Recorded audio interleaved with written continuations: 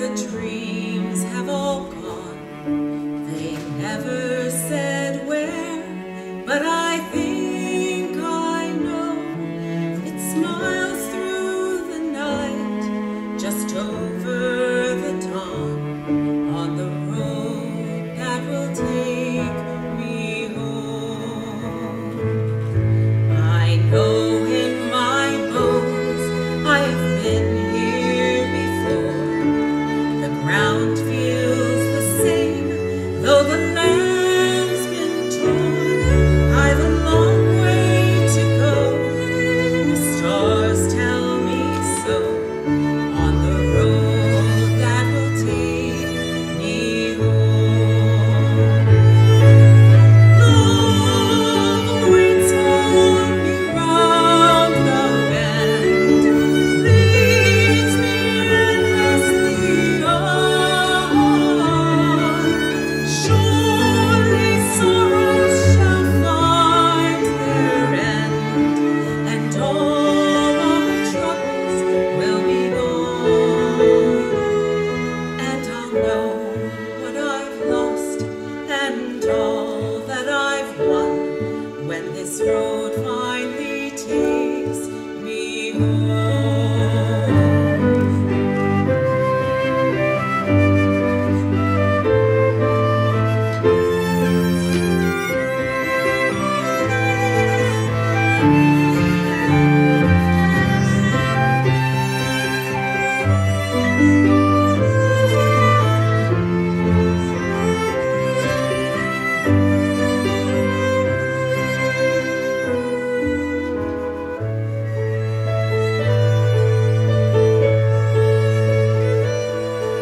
And when I pass by, don't lead me astray.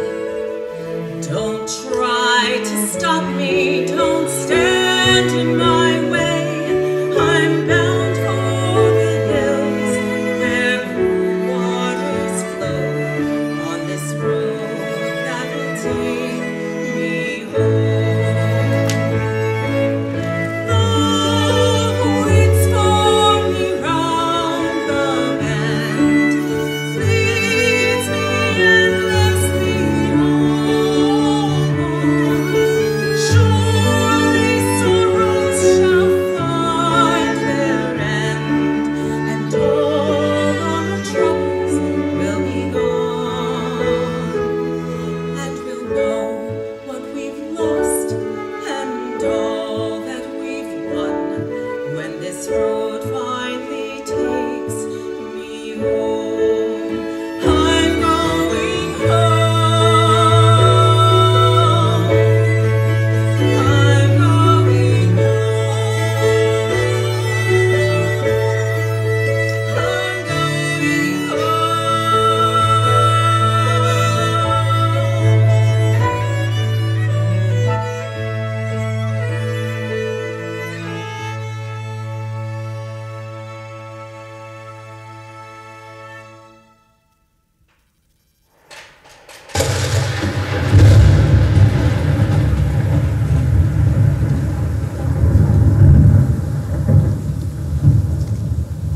Where are Elmer, Herman, Bert, Tom, and Charlie?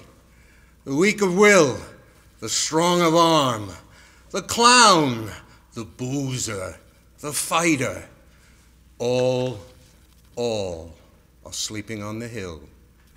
One passed in a fever, one was burned in a mine, one was killed in a brawl, one died in a jail, one fell from a bridge, toiling from children and wife.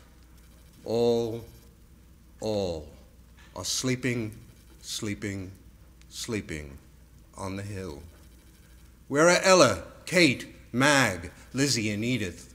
The tender heart, the simple soul, the loud, the proud, the happy one. All are sleeping on the hill.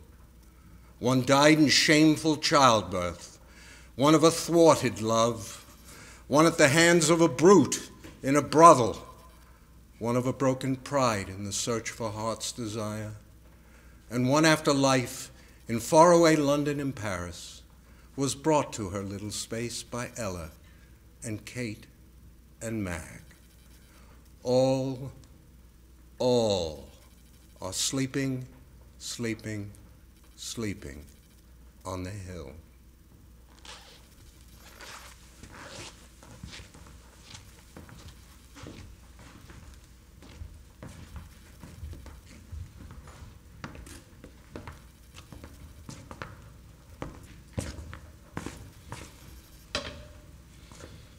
In my Spanish cloak, an old slouch hat, and Union leather boots, and Tyke, my faithful dog, and my knotted hickory cane, I slipped about with a hurricane lantern from door to door on the square, as the midnight stars wheeled round, and the bell in the steeple murmured from the blowing of the wind, and the weary steps of old Doc Myers sounded like one who walks in sleep in a far-off rooster crew.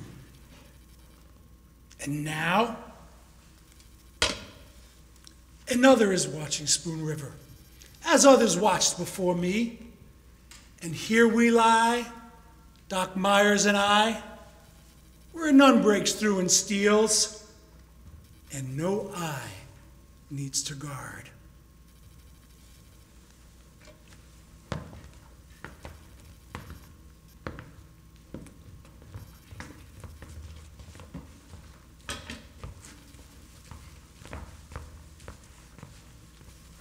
In life, I was the town drunkard. When I died, the priest announced me burial in holy ground, which redounded to my good fortune, for the Protestants bought this lot and buried my body here, near to the grave of the banker Nicholas and his wife Priscilla. Take note, ye prudent and pious souls, of the cross currents in life, which bring honor to the dead who lived in shame.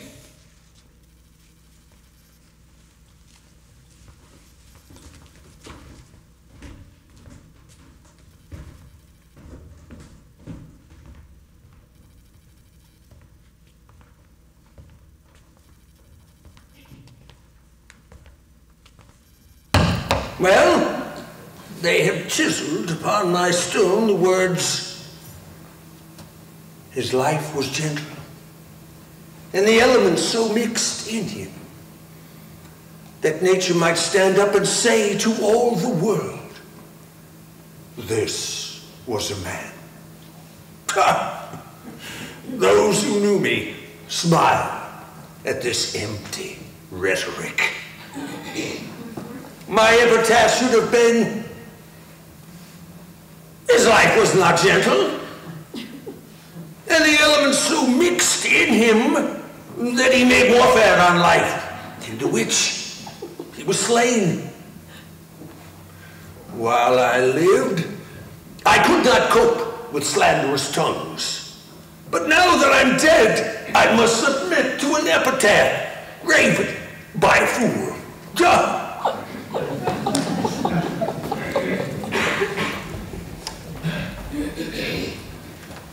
When I first came to Spoon River, I did not know whether what they told me was true or false.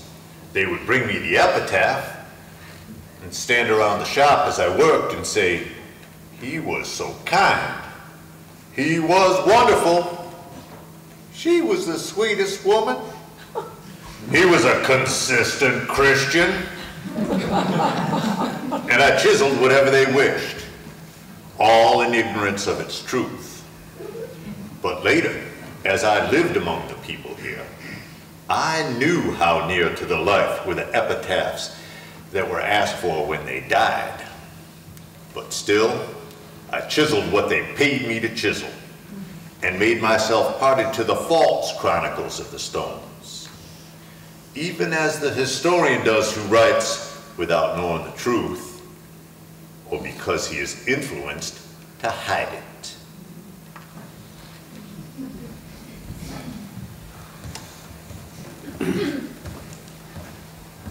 If I could have lived another year, I could have finished my flying machine and become rich and famous. Hence it is fitting the workman who chiseled a dove for me made it look more like a chicken. For what is it all but being hatched and running around the yard to the day of the block? Save that a man has an angel's brain and sees the axe from the first.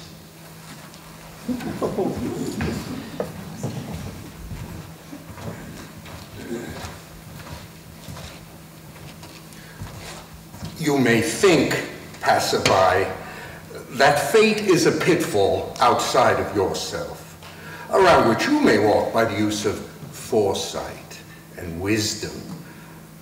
Thus you believe, viewing the lives of other men, as one who in godlike fashion bends over an anthill, seeing how their difficulties could be avoided. But pass on into life. In time you will see fate approach you, in the shape of your own image in the mirror. Or you shall sit alone by your own hearth, and suddenly the chair by you shall hold a guest, and you shall know that guest and read the authentic message of his eyes.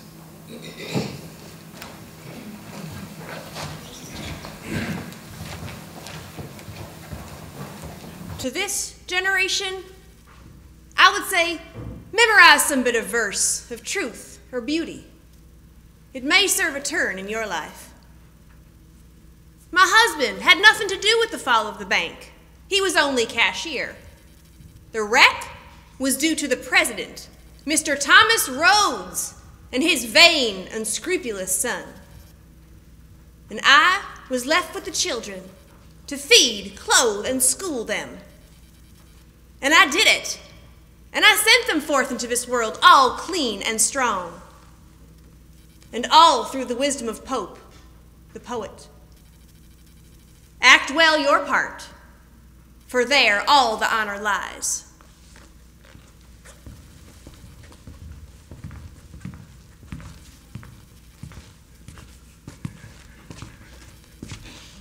All I said was true.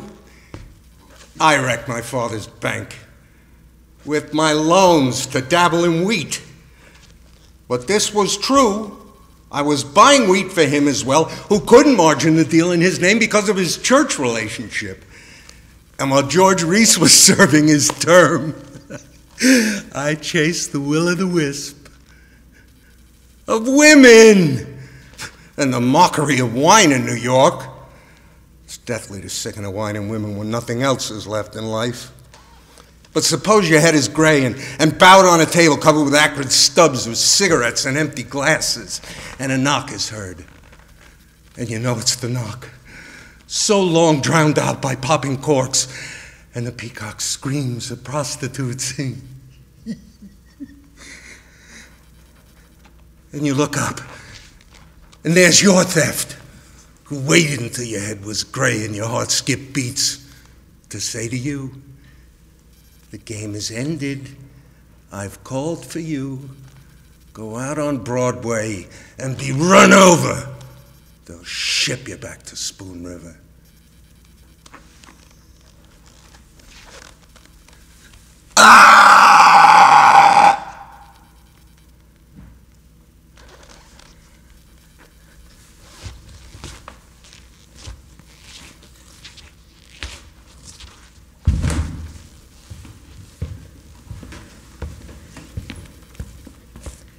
As a boy, Theodore, you sat for long hours on the shore of the turbid Spoon, with deep-set eye, staring at the door of the crawfish's burrow, waiting for him to appear, pushing ahead first his waving antennae like straws of hay, and soon his body appeared, colored like soapstone and gemmed with eyes of jet. And you wondered, in a trance of thought, what he knew and what he desired and why he lived at all. But later your vision watched for men and women, hiding in burrows of fate amid great cities, looking for the souls of them to come out so that you could see how they lived and for what, and why they kept crawling so busily along the sandy way where water fails as the summer wanes.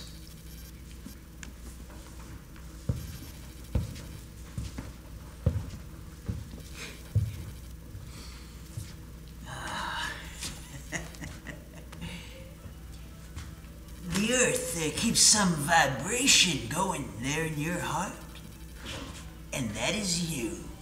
And if the people find you can fiddle, oh, why fiddle you must for all your life. What is it you see, A harvest of clover? Or a meadow to walk through to the river? The wind's in the corn.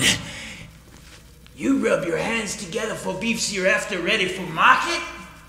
Or you hear the rustle of the leaves like the girls when dancing down at Little Grove.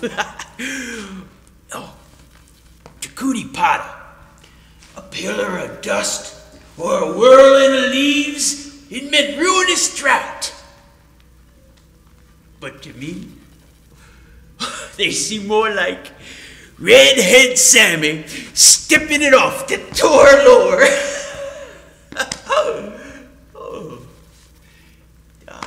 How can I tell my 40 acres not to speak or get more? With a medley of horns and bassoons and piccolos stirred in my brain by crows, robins, and the creak of a windmill. Only these? And there was never a day in my life that I began to plow and someone did not stop in the road and take me away to some dance or picnic. Oh, I ended up with 40 acres. I ended up with a broken fiddle and a broken laugh and 1,000 memories. And not a single regret. Dore, Lora, Lora, Dore, Lora, lay. Not in that wasted garden, where bodies are drawn into grass that feeds no flocks, and into evergreens that bear no fruit. There, where along shaded walks, vain sighs are heard, and vainer dreams are dreamed of close communion with departed souls. But here, under this apple tree I loved, and watched and pruned with gnarled hands in the long, long years, here, under the roots of this northern spy, to move in the chemic change and circle of life, into the soil, into the flesh of the tree, and into the living epitaphs of redder apples.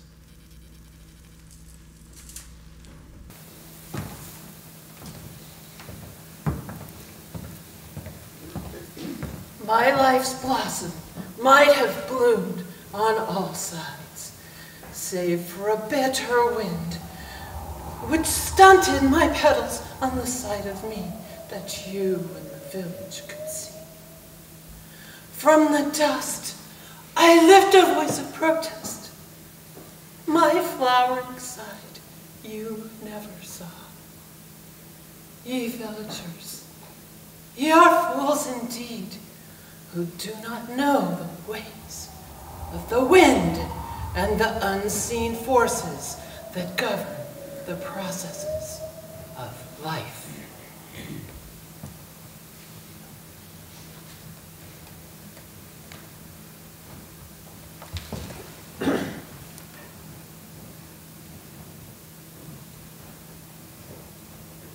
I am Minerva, the village poetess, hooted at, jeered at by the yahoos on the street. For my heavy body, my cock eye, and my rolling walk. and all the worse when Butch Welchie captured me after a brutal hunt.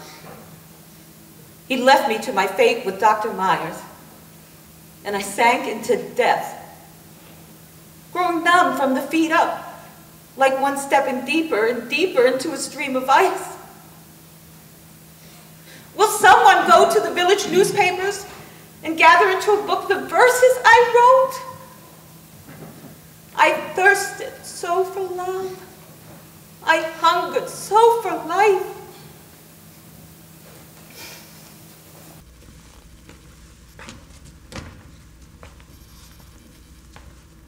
You would not believe, would you, that I came from good Welsh stock?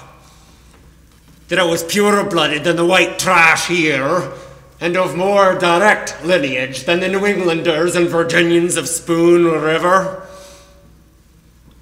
You would not believe that I had been to school and read some books.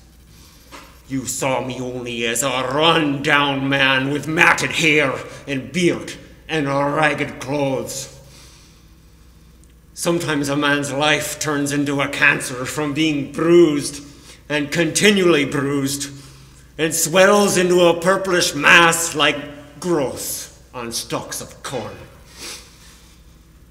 Here was I, a carpenter, mired in a bog of life into which I walked, thinking it was a meadow, with a slattern for a wife, and poor Minerva, my daughter, who you tormented and drove to death. So I crept like a snail through the days of my life. No more you hear my footsteps in the morning resounding on the hollow sidewalk, going to the grocery store for a little cornmeal and a nickel's worth of bacon.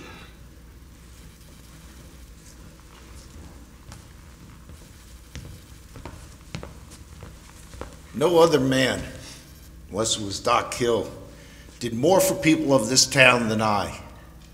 And all the weak, the halt, the improvident, and those that could not pay flocked to me. I was good-hearted, easy Dr. Myers. I was healthy, happy, in comfortable fortune, blessed with a congenial mate. My children raised, all wedded, doing well in the world. And then one night, Minerva, the poetess, came to me in her trouble, crying. I tried to help her out. She died. They indicted me.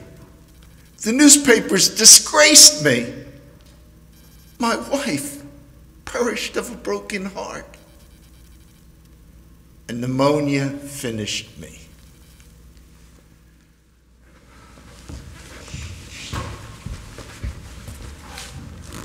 He protested all his life long the newspapers lied about him villainously. That he was not at fault for Minerva's fall, but only tried to help her.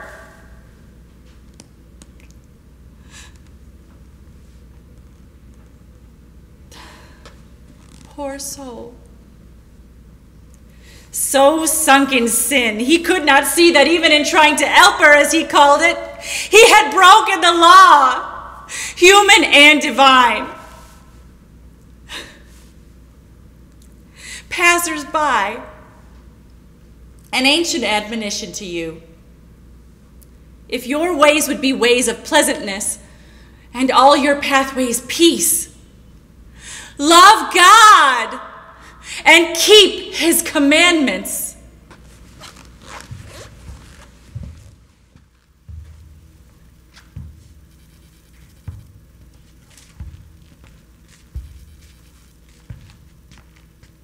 After I got religion and steadied down, they gave me a job in the cannon works. Every morning I had to fill the tank in the yard with gasoline that fed the blowfires in the sheds to heat the soldering irons. And I mounted a rickety ladder to do it, carrying buckets full of the stuff. One morning, as I stood pouring, The air grew still and seemed to heave, and I shot up as the tank exploded. Down I came with both legs broken and my eyes fried crisp as a couple of eggs. For someone had left a blowfire burning, and something sucked the flame in the tank. The circuit judge said whoever did it was a fellow servant of mine, so old Rhodes' son didn't have to pay me.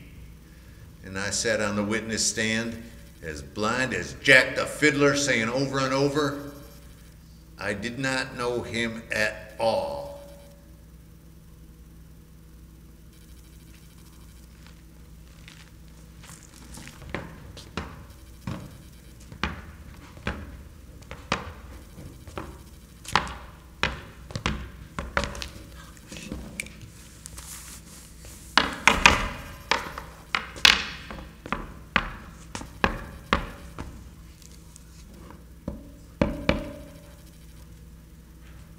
Well, I fiddled all day at the county fair. On the way home, Butch Weldy and Jack McGuire, both roaring full, made me fiddle and fiddle to the song of Susie Skinner. Well, they whipped the horses until they got away.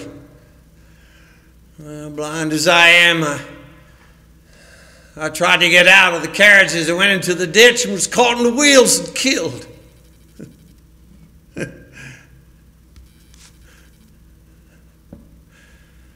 There's a blind man here with the brows as big and white as the snow. And all we fiddlers, from the highest to the lowest, and writers of music and tellers of tales, sit at his feet and hear him while he sings of the fall of Troy.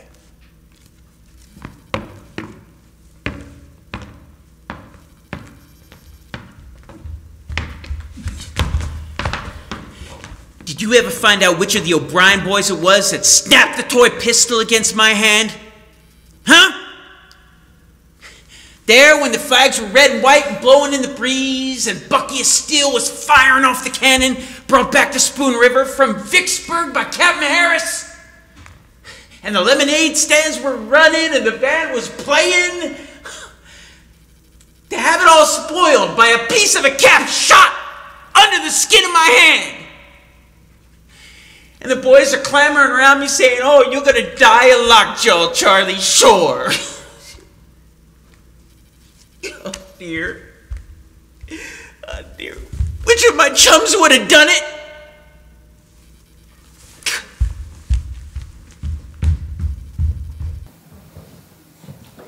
Oh, many times did Ernest Hyde and I argue about the freedom of the will. My favorite metaphor was Pricket's cow, roped out to grass and free, you know, as far as the length of the rope. One day while arguing so, watching the cow pull at the rope to get beyond the circle she'd eaten bare, out came the stake, and tossing up her head, she ran for us. What's that, freedom of the will or what? Said Ernest, running. I fell.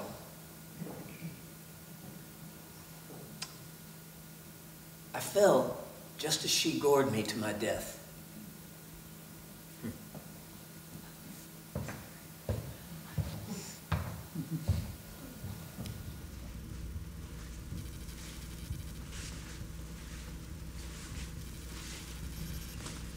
I was the milliner, talked about, lied about, mother of Dore, whose strange disappearance was charged to her rearing.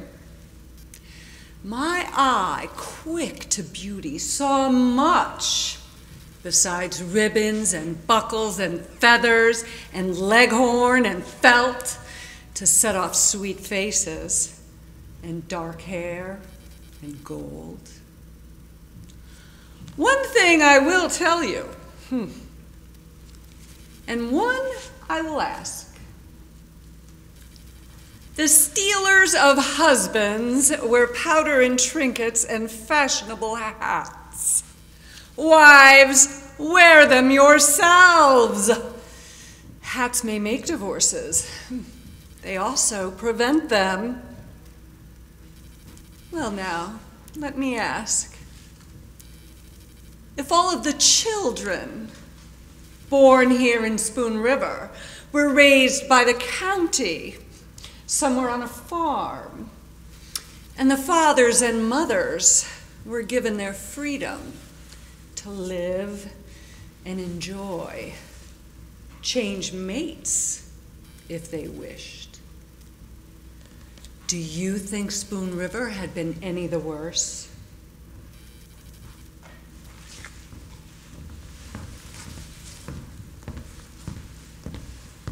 Maurice, weep not. I am not under this pine tree. The balmy air of spring whispers through the sweet grass. The stars sparkle, the whippoorwill calls, but thou grievest, while my soul lies rapturous with the blessed nirvana of eternal light.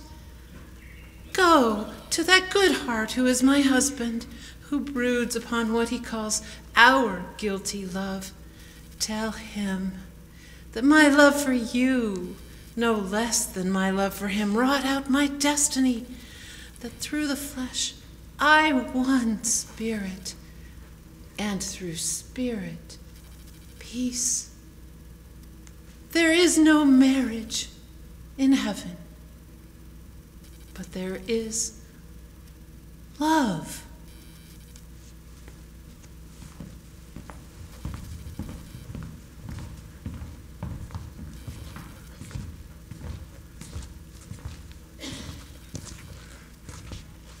Together in this grave lie Benjamin Pancher, attorney at law, and Nig, his dog, constant companion, solace and friend. Down the gray road, friends, children, men and women, passing one by one out of life, left me till I was alone with Nig, for partner, bedfellow, comrade in drink. In the morning of life, I knew aspiration and saw glory. Then she that survives me snared my soul with a snare which bled me to death, till I, once strong of will, lay broken, indifferent, living with Nig in a room back of a dingy office. Under my jawbone is snuggled the bony nose of Nig. Our story is lost in silence. Go by, mad world!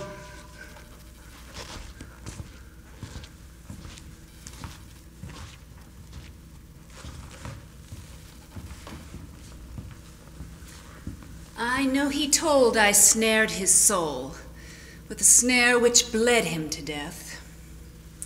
And all the men loved him, and most of the women pitied him. But suppose you are really a lady with delicate tastes and loathe the smell of whiskey and onions, and the rhythm of Wordsworth's odes runs in your ear while he goes about morning till night repeating bits of that common thing, oh, why should the spirit of mortal be proud? And then suppose you are a lady well endowed, and the only man with whom the law and morality permit you to have the marital relation is the very man that fills you with disgust every time you think of it, while you think of it, every time you see him. That's why I drove him away from home to live with his dog in a dingy room back of his office.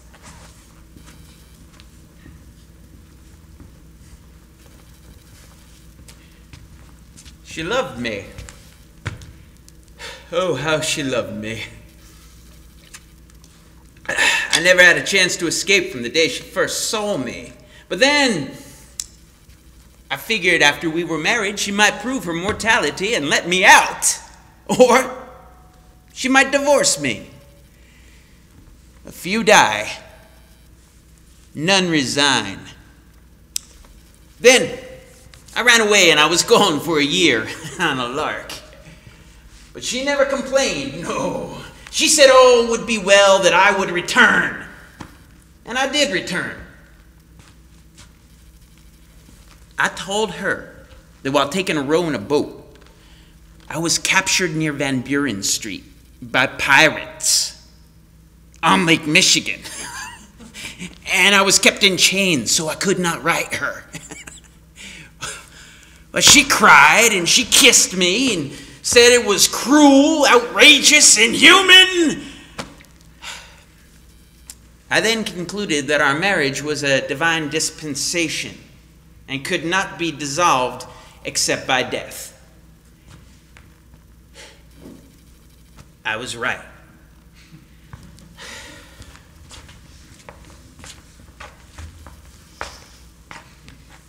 He ran away and was gone for a year. When he came home, he told the silly story of being kidnapped by pirates on Lake Michigan and kept in chains so he could not write me.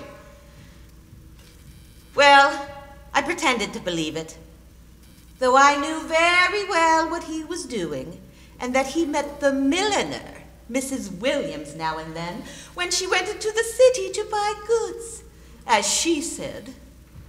But a promise is a promise, and marriage is marriage. And out of respect for my own character, I refuse to be drawn into a divorce by the scheme of a husband who had merely grown tired of his marital vows and duty.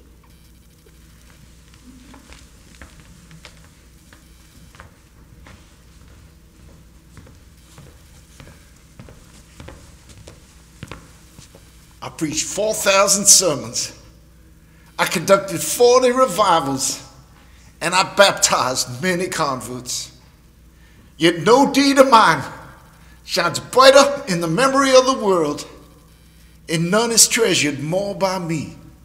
Look how I saved the blisses from divorce and kept the children free of that disgrace, to grow up moral men and women, happy themselves, a credit to the village.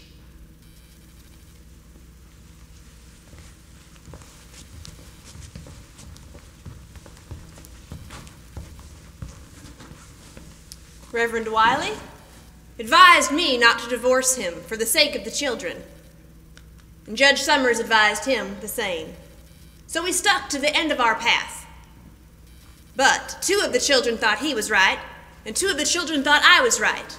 And the 2 that sided with him blamed me, and the 2 that sided with me blamed him. And they grieved for the one they sided with, and were torn with the guilt of judging and tortured in soul because they could not admire equally him and me. Now, every gardener knows that plants grown in cellars and under stones grow twisted and yellow and weak, and no mother would let her baby suck diseased milk from her breast.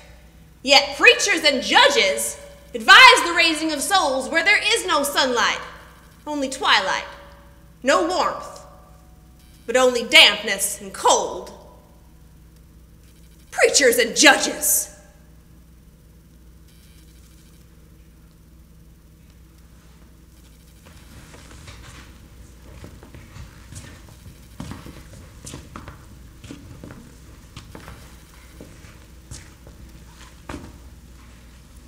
There is something about death, like love itself, if with someone with whom you've known passion, and the glow of youthful love, you also after years of life together, feel the sinking of the fire, and thus fade away together, gradually, faintly, delicately, as it were in each other's arms, passing from the familiar room.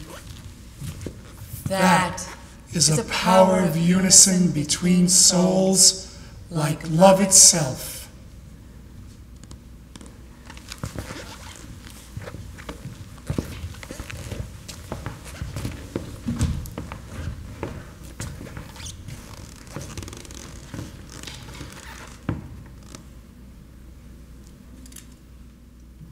What do you see now? Globes of red, yellow, purple. Just a moment. And now? My father and mother and sisters. Yes. And now? Knights at arms, beautiful women, kind faces. Try this. A field of grain. A city. Excellent. And now? A young woman with angels bending over her. A heavier lens. Many women with bright eyes and open lips. Try this. Just a goblet on a table. Oh, I see. Try this lens.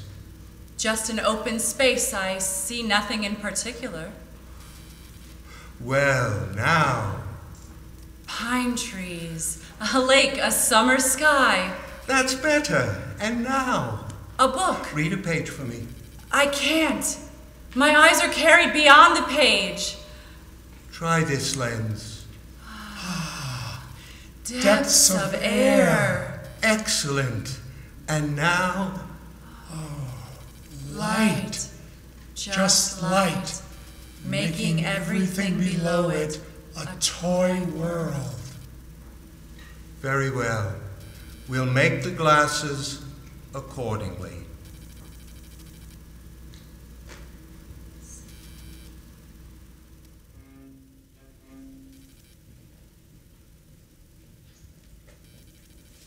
The beginning is now, and will always be.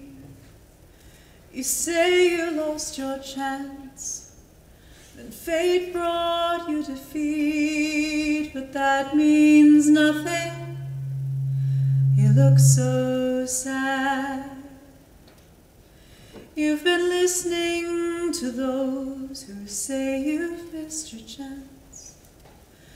There's another train, there always is. Maybe the next one is yours. Get up and climb aboard another train. You feel you're down, but there's no such thing. Although you're standing on your own, breath is king, the beginning is now. Don't turn around. Regrets of bad mistakes will only drain you. There's another train, there always is. Maybe the next one is yours. Get up and climb aboard another train. We crawl in the dark, sometimes we think too much. Then we fill our heads with the crazy things that only break our hearts. And I know you've seen what the earth can do when it's dragging down another load of worrisome fools. There's another train, there always is. Maybe the next one is yours. Get up and climb aboard another train. I know it's hard when you feel confused. You can crown yourself with fear, and you feel you cannot move. You're building worlds that don't exist. Imagination plays the worst tricks. There's another train, there always is. Maybe the next one is yours. Get up and climb aboard. There's another train, there always is. Maybe the next one is yours. Get up and climb aboard. There's another train, there's another another train. There always is. Maybe the next one is yours. Get up and climb aboard.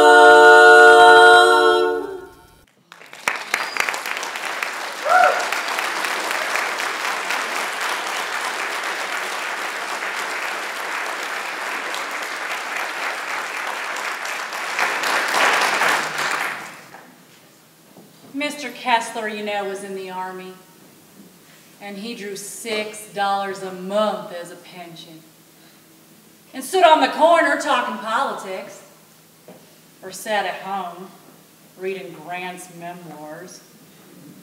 And I supported the family by washing, learning the secrets of all the people, from their curtains, counterpanes, shirts, and skirts. For things that are new grow old at length, they're replaced with better, or none at all. People are prospering or falling back, and rents and patches widen with time. No thread or needle can pace decay. And there are stains that baffle so, and colors that run in spite of you. Blamed though you are for spoiling a dress.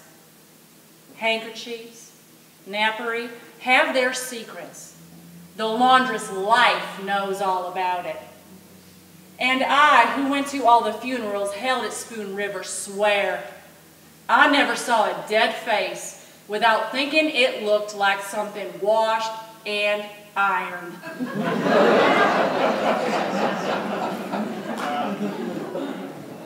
How many times during the 20 years I was your leader, Friends of Spoon River, did you neglect the convention and caucus and leave the burden on my hands of guarding and saving the people's cause?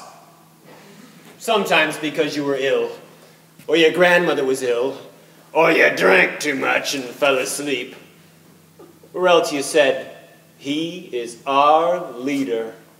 All will be well. He fights for us. We have nothing to do but to follow. But oh, how you cursed me when I fell, and cursed me saying I had betrayed you in leaving the caucus room for a moment, when the people's enemies there assembled waited and watched for a chance to destroy the sacred rights of the people. You common rabble, I left the caucus to go to the urinal.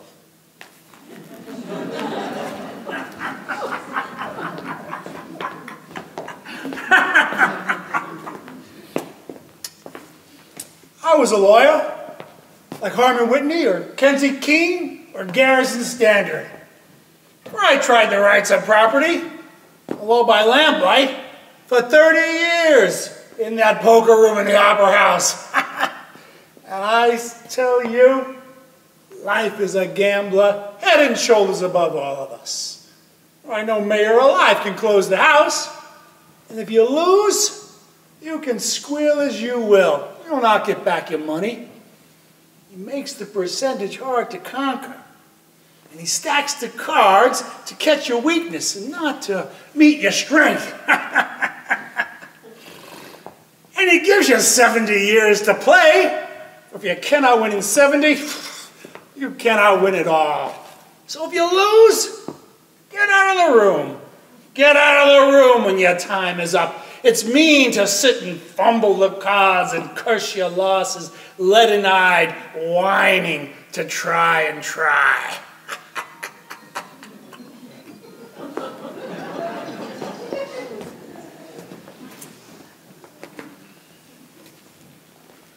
Thomas Rhodes Slade, selling shoes and gingham, flour and bacon, overalls, clothing all day long for 14 hours a day for 313 days for more than 20 years.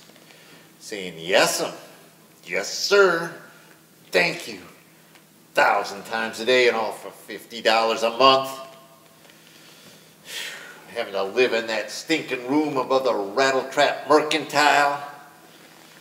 And compelled to go to Sunday school to listen to the Reverend Abner Pete 104 times a year for more than an hour at a time because Thomas Rhodes ran the church as well as the store and the school. So, as I was tying my necktie that morning, I suddenly saw myself in the glass. My hair all gray, my face like a sodden pie, and I cursed and cursed. You damned old thing. You cowardly dog. You rotten pauper. You Rhodes slave. Till Roger Baldwin thought I was having a fight with someone and looked through the transom just in time to see me fall on the floor in a heap with a broken vein in my head.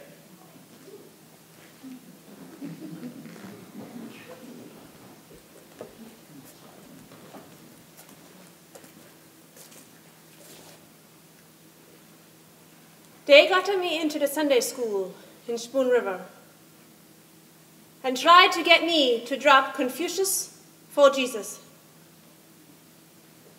I could have been no worse off had I tried to get them to drop Jesus for Confucius.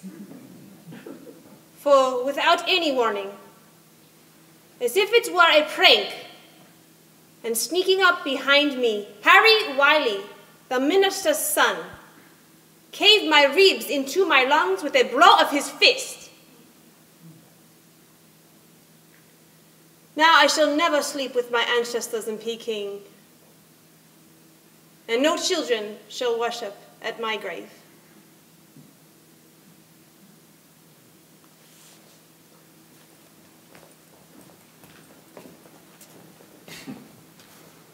The white men, they used to play all sorts of jokes on me. They would take big fish off my hook and put little ones on while I was away getting a stringer, making me believe I hadn't seen right the fish I had already caught. When Burr Robin's circus came to town, they got the ringmaster to let a tame leopard into the ring and made me believe I was whipping a wild beast like Samson. When, for an offer of $50, I dragged that beast right out of its cage. Then, one day I walk in my blacksmith shop, and I shook as I saw two horseshoes walking across the floor as if they were alive. Walter Simmons had put a magnet underneath a barrel of water. But yet, every one of you white men, you was fooled by fish and by leopards too, and you didn't know any more than the horseshoes did about what moved you about Spoon River.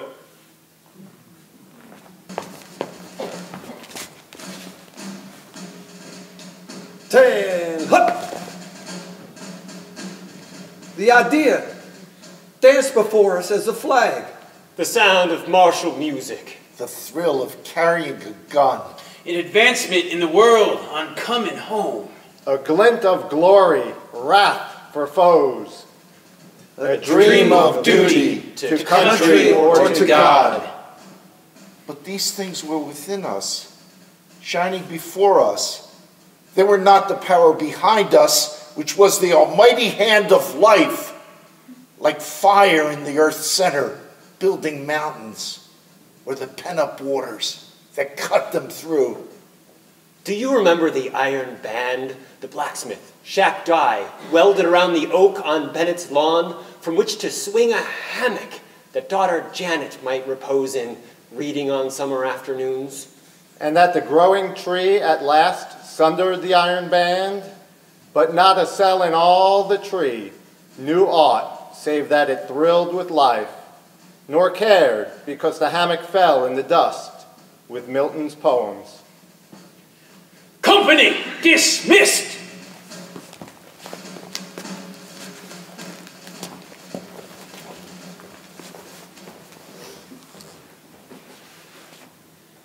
I was but just 21, and Henry V, superintendent of Sunday schools, gave a speech in the Bindle Opera House. The honor of the flag must be upheld, he said, be it assailed by a tribe of barbarous Tagalogs or the greatest powers in Europe. And we cheered. We cheered his speech, and the flag he waved as he spoke. I went to the war, despite despite my father. Following the flag until it was raised in our camp in a rice field outside Manila. And we cheered. We cheered it, all of us. But there were the flies and the poisonous things and the deadly water and the cruel heat and the sickening, putrid food and the smell of the trench just behind the tents where soldiers went to empty themselves. The whores had followed us, full of syphilis. And the beastly acts among ourselves, all alone. And the bullying, hatred, and degradation among us. And the days of loathing and nights of fear. Till the hour of the charge through the sweltering swamp, following the flag, until I fell with a scream, shot through the guts. And now, in Spoon River, there's a flag over me. A flag. A flag.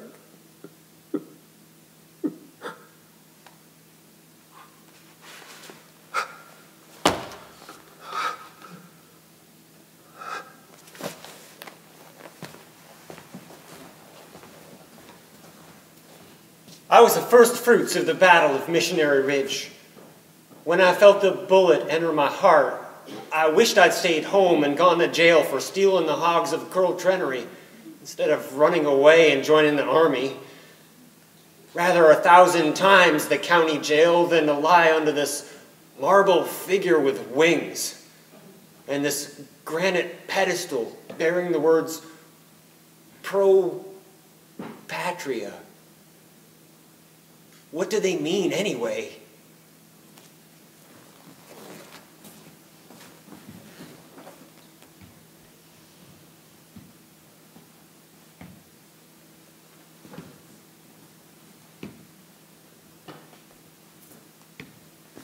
I wrote him a letter for old time's sake, asking him to discharge my sick boy from the army. Maybe he couldn't read it. So I went to town and I had James Garber, who wrote beautifully, write him a letter. But maybe that was lost in the mails. So I traveled all the way to Washington. I was more than an hour finding the White House. And when I found it, they turned me away, hiding their smiles. And then I thought, oh well, he ain't the same as when I boarded him. And he and my husband worked together. And all of us called him Abe. There in Menard. As a last attempt, I turned to a guard and said, please, say it's old Aunt Hannah Armstrong from Illinois. Come to see him about her sick boy in the army. Well, just in a moment, they let me in. And when he saw me, he broke in a laugh and dropped his business as president and wrote in his own hand Doug's discharge. Talking all the while of the early days and telling stories.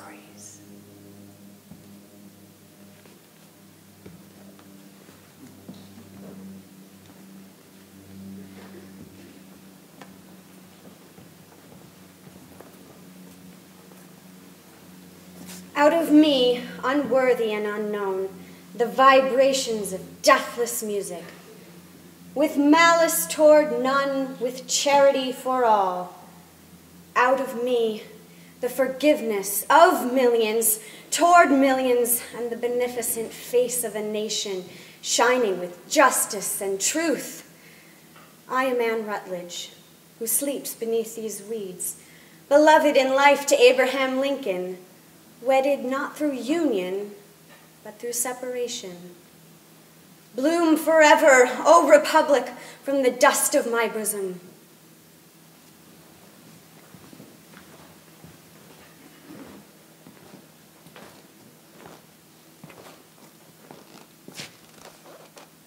There, by the window, in the old house perched on the bluff, overlooking miles of valley, my days of labor closed, sitting out life's decline.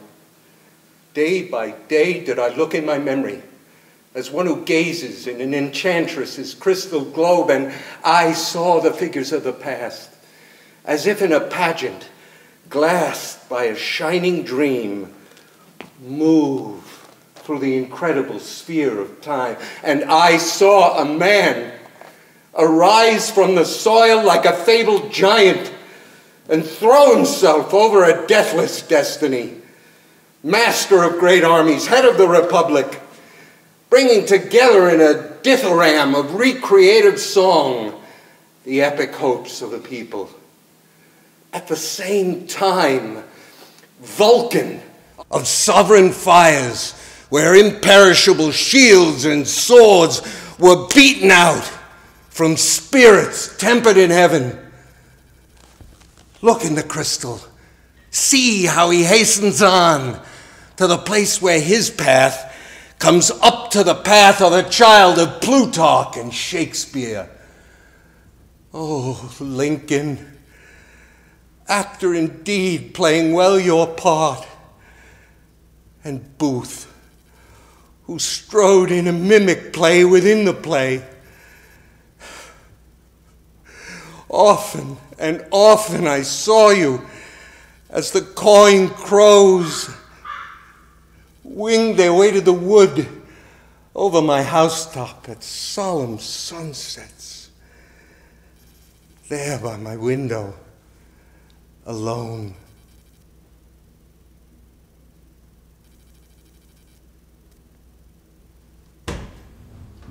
Both for the country and for the man, and for a country as well as a man. 'Tis better to be feared than loved.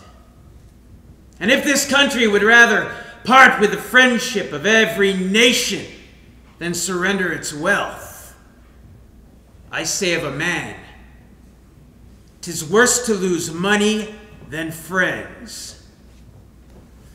And I rend the curtain that hides the soul of an ancient aspiration.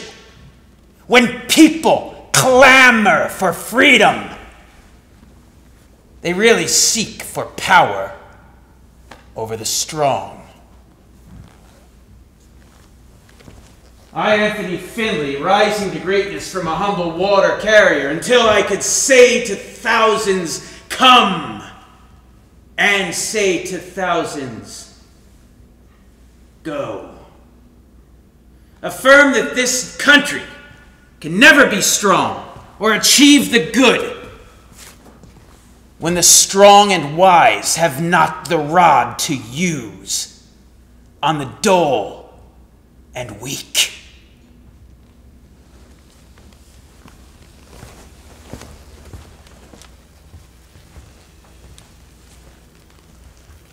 It was only a little house of 2 rooms, almost like a child's playhouse. And I had, with scarce 5 acres of ground around it, and I had so many children to feed and clothe and school, and a wife who was sick from bearing children. One day, Attorney Whitney came along and proved to me that Anthony Findlay, who owned 3,000 acres of land, had bought the 80 that adjoined me in 1871 at a sale for taxes for $11 while my father lay in his mortal illness. So the quarrel arose and I went to law. But when we came to the proof, a survey of the land showed plain as day that Findley's tax deed covered my ground and my little house of 2 rooms. It served me right for stirring him up. I lost my case and I lost my place. I left the courtroom and went to work as Anthony Findley's tenant.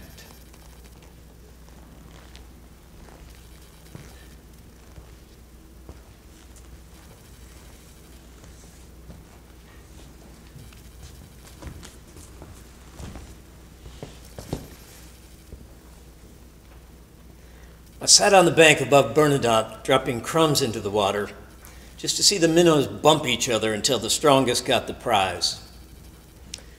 Or I went to my little pasture, where the peaceful swine sleep in the wallow or nose each other lovingly, and I emptied a basket of yellow corn. And I watched them push and squeal and bite and trample each other to get the corn. I saw how Anthony Findley's farm of more than 3,000 acres swallowed the little patch of Felix Schmidt's as a bass would swallow a minnow. And I say, if there's anything in man, spirit or conscience or breath of God, that makes him different from hogs and fishes, I'd like to see it work.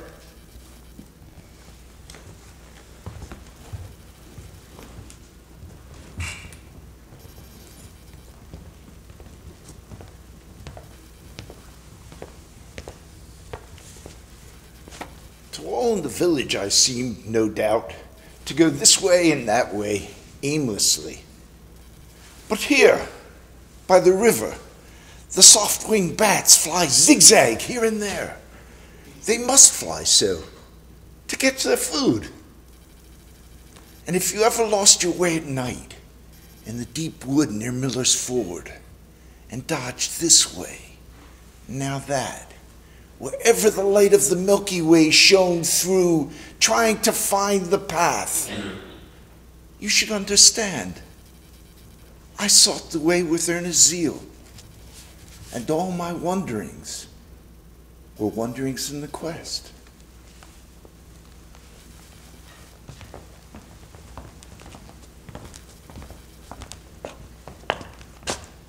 If the excursion train to Peoria had just been wrecked, I might have escaped with my life.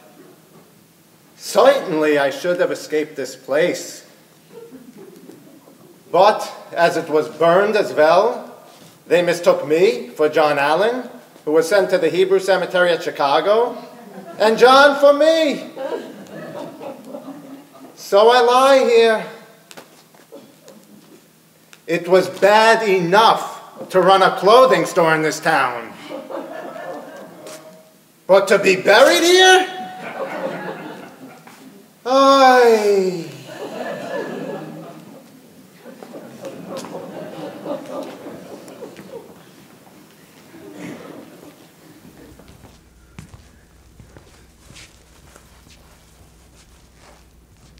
Well, my mustache curled and my hair was black, and I wore tight trousers and a diamond stud. I was an excellent knave of hearts and took many a trick. When the gray hairs began to appear, lo, new generation of girls laughed at me, not fearing me, and I had no more exciting adventures, wherein I was all but shot for a heartless devil. But only drabby affairs, warmed over affairs of other days and other men. And time went on, and I lived at Mayor's restaurant, partaking of short orders. A gray, untidy, toothless, discarded rural Don Juan. there is a mighty shade here who sings of one named Beatrice. And I see now that the force that made him great drove me to the dregs of life.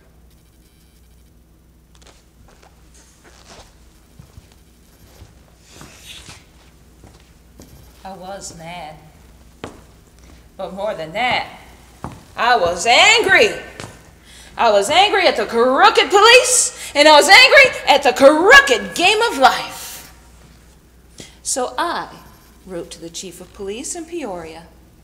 I said to him, I am at my childhood home here in Spoon River, languishing away. But come and get me! I killed the son of the merchant prince down at Madame Lou's. And all the papers that said it was an accident at his home while he was cleaning his hunting gun, they lied like the devil to hush up scandal, and all for the price of advertising.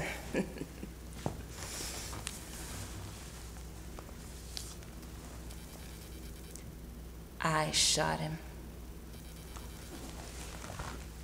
in my room at Madame Lou's. And all on account of he pushed me down when I told him, despite all the money he had in the world, I was still gonna see my lover that night.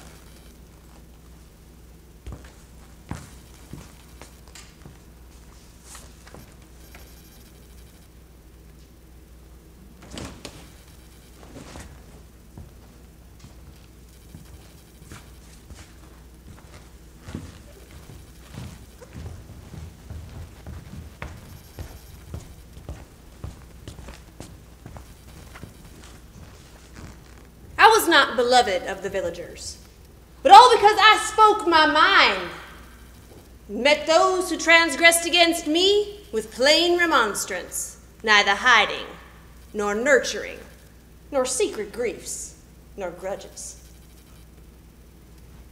The act of that Spartan boy is greatly praised. He hid a wolf under his cloak, letting it devour him uncomplainingly.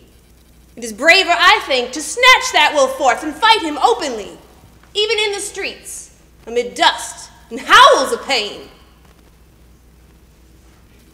The tongue may be an unruly member, but silence poisons the soul. Berate me who will. I am content.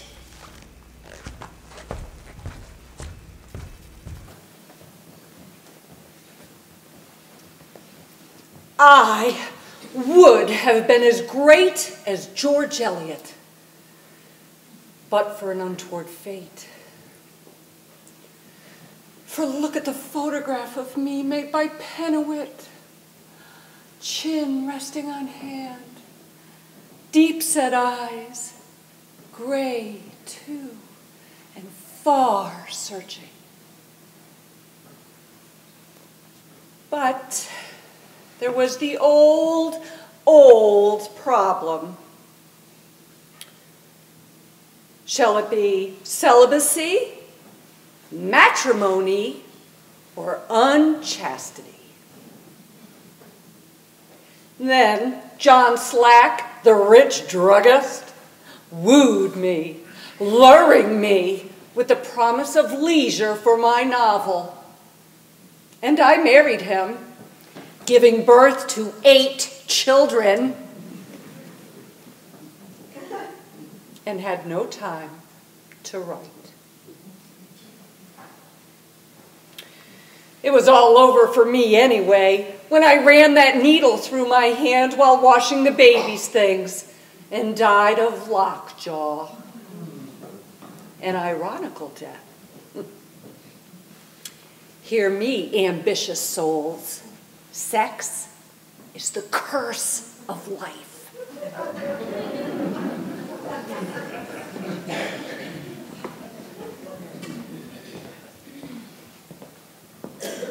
I was a peasant girl from Germany, blue-eyed, rosy, happy and strong.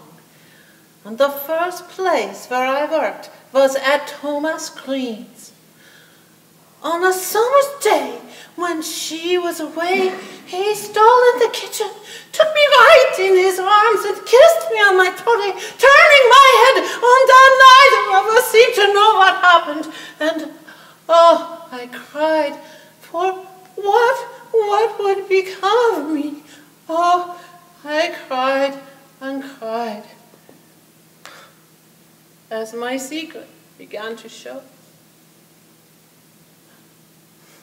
Then one day, Mrs. Green said she understood.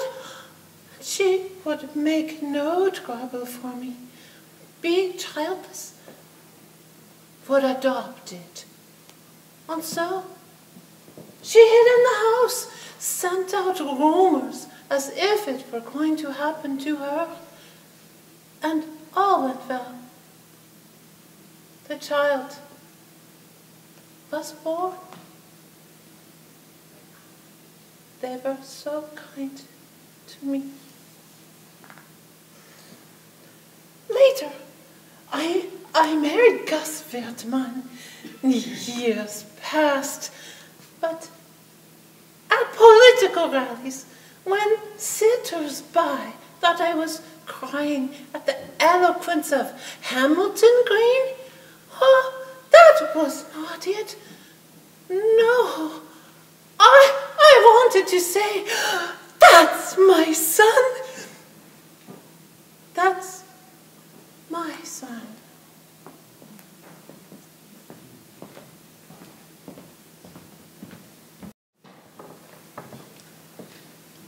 Almost the shell of a woman after the surgeon's knife. And almost a year to creep back into strength. Till the dawn of our wedding decennial found me my seeming self again. We walked the forest together, by a path of soundless moss and turf. But I could not look in your eyes, and you could not look in my eyes, for such sorrow was ours. The beginning of gray in your hair. And I but a shell of myself. And what did we talk of? Sky and water? Anything most to hide our thoughts. And then your gift of wild roses, set on the table to grace our dinner. Poor heart. How bravely you struggled to imagine and live a remembered rapture. Then my spirit drooped as the night came on. And you left me alone in my room for a while, as you did when I was a bride. Poor heart. And I looked in the mirror, and something said, one should be all dead when one is half dead. Nor ever mock life, nor ever cheat love. And I did it looking there in the mirror. Dear, have you ever understood?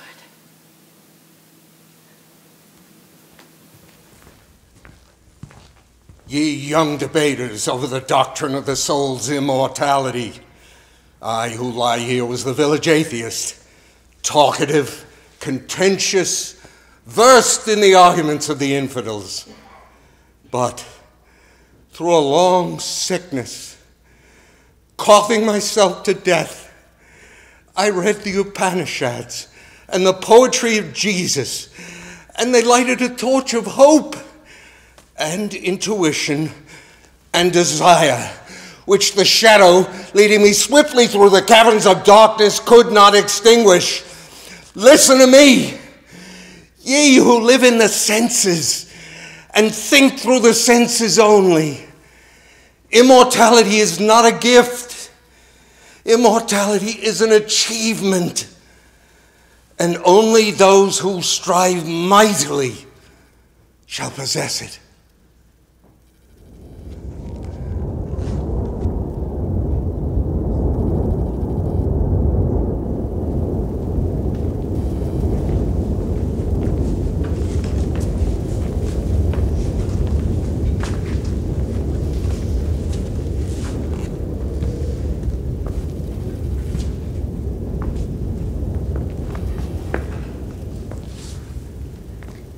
lonely passers-by. Have any of you had an old tooth that was an unceasing ache? Perhaps a pain in your side that never quite went away? Or a malignant growth that grew with time, till even in your profoundest slumber, there was the phantom thought, the shadowy consciousness of the tooth, your side, growth. Even so,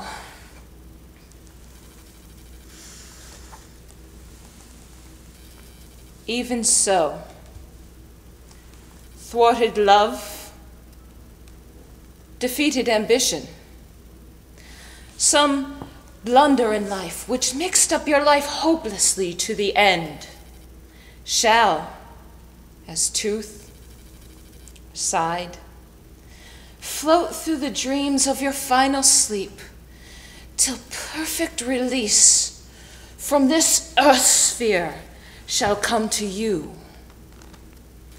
And you shall wake as one refreshed and glad.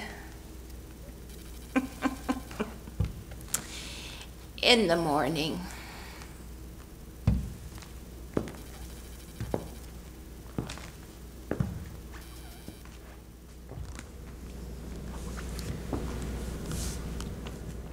Here lies the body of Lois Spears. Born Lois Fluke, daughter of Willard Fluke, wife of Cyrus Spears, mother of Myrtle and Virgil Spears, children with clear eyes and sound limbs. I was born blind. I was the happiest of women, as wife, mother, and housekeeper, caring for my loved ones and making my home a place of order and bounteous hospitality, for I went about the rooms and about the gardens with an instinct as sure as sight, as though I had eyes in my fingertips. Glory to God in the highest.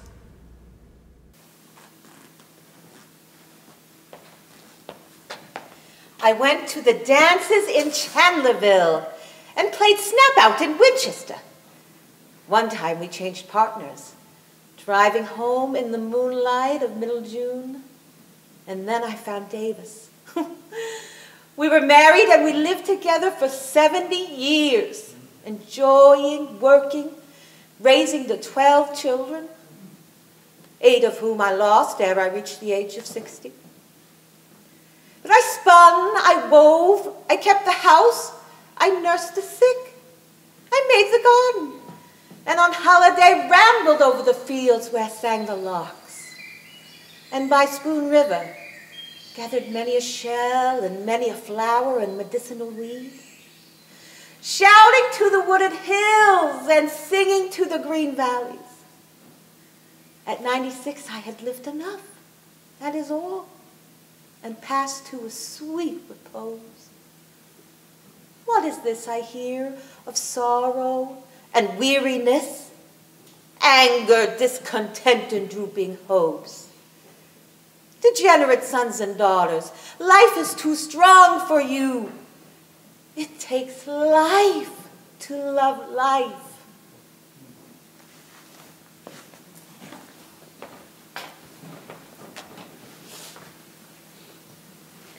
It was 4 o'clock in late October. I sat alone in the country schoolhouse, back from the road, mid stricken fields. And an eddy of wind blew leaves against the pane and crooned in the flue of the cannon stove, with its open door blurring the shadows with the spectral light of a dying fire.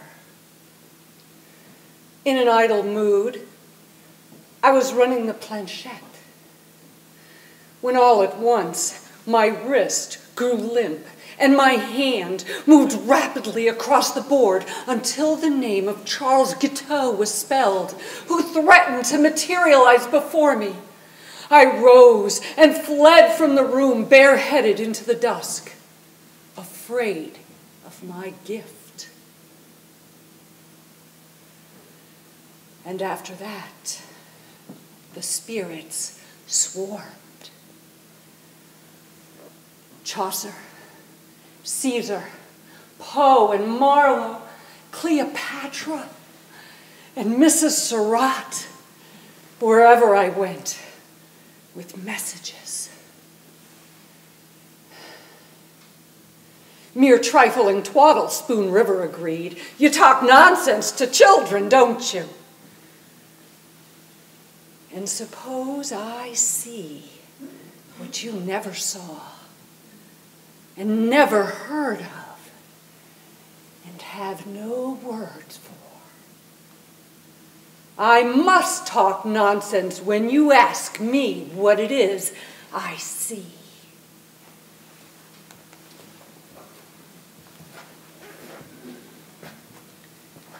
At first, you will know not what they mean, and you may never know, and we may never tell you.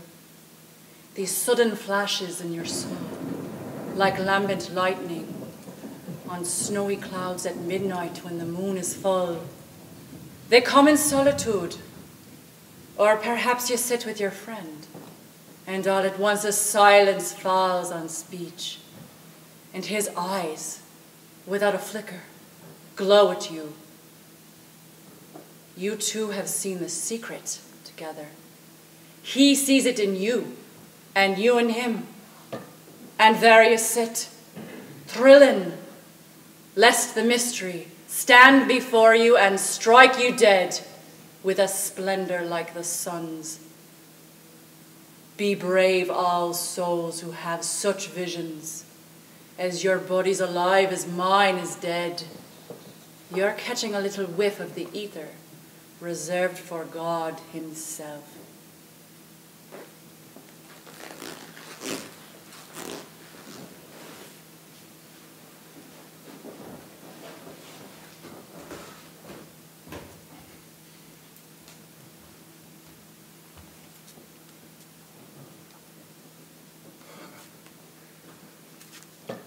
I was Willie Metcalf. They used to call me Dr. Myers because they said I looked like him, and that he was my father, according to Jack McGuire. I lived in the livery stable, sleeping side by side with Roger Bowman's bulldog, or sometimes in a stall. I could crawl between the legs of the wildest horses without getting kicked. It's like we knew each other. On spring days, I tramped through the fields to get the feeling that I sometimes lost, that I was not a separate thing from the earth. I would sometimes lose myself as if in sleep, lying with eyes half open in the woods. Sometimes I would talk to animals, even toads and snakes, anything that had an eye to look into. Once, I saw a stone in the sunshine, trying to turn into jelly. In April days, in this cemetery, the dead gathered all about me and grew still, like a congregation in silent prayer. I never knew whether I was a part of the earth with flowers growing in me or whether I walked.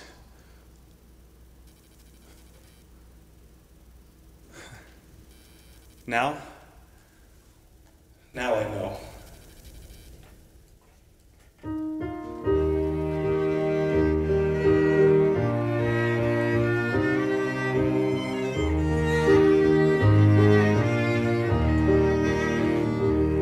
Let us pause in life's pleasures and count its many tears, while we all sob sorrow with the poor. It's a song that will linger forever in our ears. Oh, hard times come again no more. It's the song, the sigh of the weary. Hard times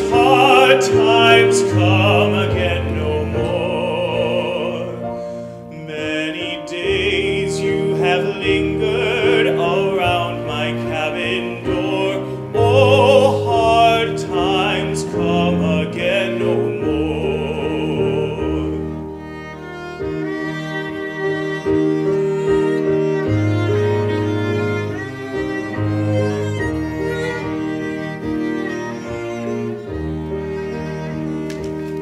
While we seek mirth and beauty and music light and gay, their frail forms